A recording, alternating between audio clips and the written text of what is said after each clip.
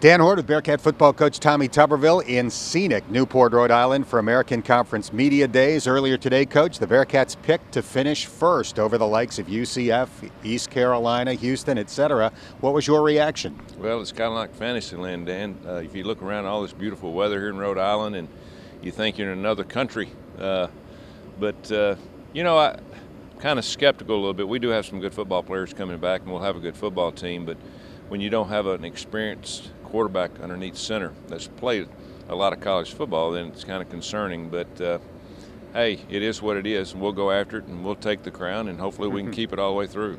You won 9 games in year one, and year one is typically a transition year. It takes a little while to get going, and maybe that was the case for your team. You played better and better as the year went along, but going into year two, is there an added comfort level? Well, we had a good football team last year, and most of it was because of experience, but for some reason we were very unlucky as the year went on. We kept losing that experience. Most of the guys that had played a lot, like our center, fifth-year senior, or 2 guards were fifth-year seniors, and we just kind of lost that experience, and we played a lot of young guys. But that hurt last year. It might help this year because all those guys like Deshaun Bond, our center, who was a freshman, had to play the entire year. We've got a good mixture of experience. We've got a good mixture of guys that have been in battles. But we'll have to wait and see how this team gels. No matter how many you've got coming back, I've been on teams that have had almost every starter back, and you've been disappointed at the end of the year of how things turn out. Then I've had teams that had very few starters coming back, and we'd play very well. So every team's different, and we'll just see what happens. Quarterback is an open competition going into camp, although Gunnar Keel had the inside track coming out of spring ball. When would you like to have that decision determined? Oh, the first 2 weeks. We want to get through at least one scrimmage, see where we're at. Now, Munchie, it's kind of a unique situation. Everybody knows Munchie's situation, bad injury, second ball game of the year last year. Nobody ever thought he'd come back.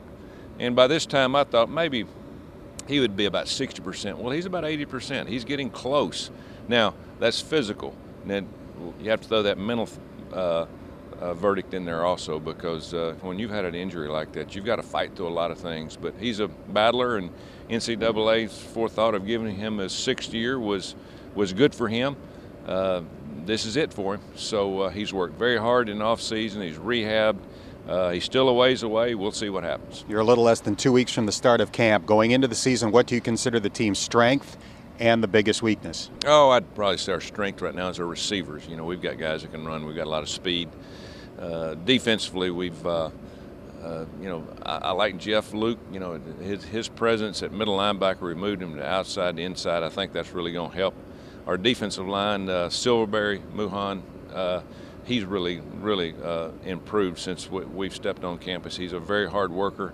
The area that we've got to improve in is our kicking game. We were very average last year. We've got a lot of competition now at our punting position and our field goal position. They've worked hard this summer. We'll just see what happens. But there's 3 phases of your football team that has to come together to be productive. And right now we've got a lot of work to do in a lot of those areas. The schedule is interesting for a couple of reasons. One, you basically start with back-to-back byes. 2, your home games will be at Paul Brown Stadium for 1 year. What are your thoughts on those 2 things? Well, playing at Paul Brown, it'll be fun. I think it'll be good for the fans. It'll be good for the team. 1 year is going to be enough of it. It's a beautiful stadium, but I like an on-campus stadium. Being at Newport, and I tell you, the construction is going great, and we'll be excited about getting back. So that'll be a lot of fun.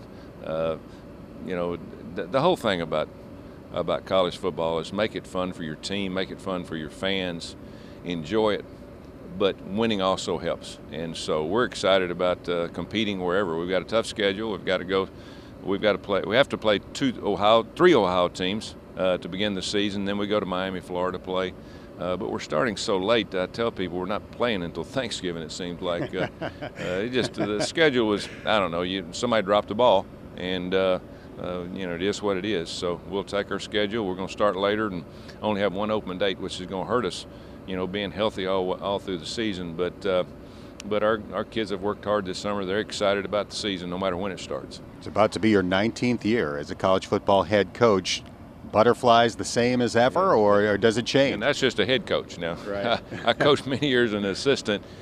Everybody asks, do you get excited? I really don't get excited. I'm excited all year long.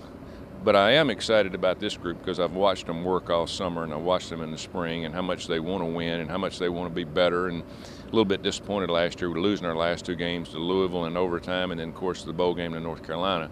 But we've got good leadership on this team. I try to get out of the way. We've got good coaches. We try to organize it as best we can. We'll go to higher ground. We'll try to put the pieces together that we've not been able to find.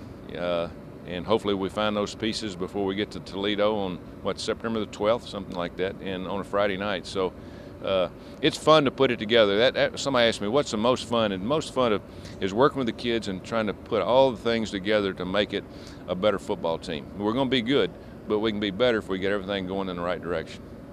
I know you had a good season and a good off season, rather it included a hole-in-one. Here's to having a great second season on the field. Nice to visit. Yeah, thank you. All right, that is Bearcat head coach Tommy Tuberville. Much more to come from Newport right here on GoBearcats.com.